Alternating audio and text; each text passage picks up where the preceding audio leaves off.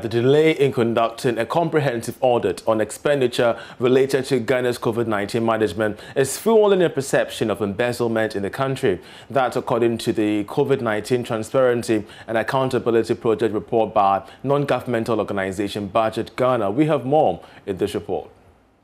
While commending the government for all this work, it's important to start the conversation about how much we receive through loans and grants from our development partners and how we expended the money.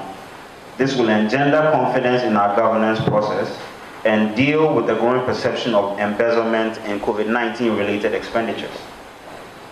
It is in this spirit that Budget Ghana has come together with our regional partners, including Send Ghana, including Collector Development, and a host of other CSOs, to track pandemic-related expenditure. But we cannot do this work alone.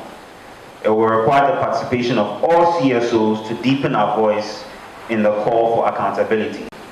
And that is the purpose for our meeting here today. So while launching our CTAP report, we hope to have a conversation as CSOs and collectively call on the government for this to be done.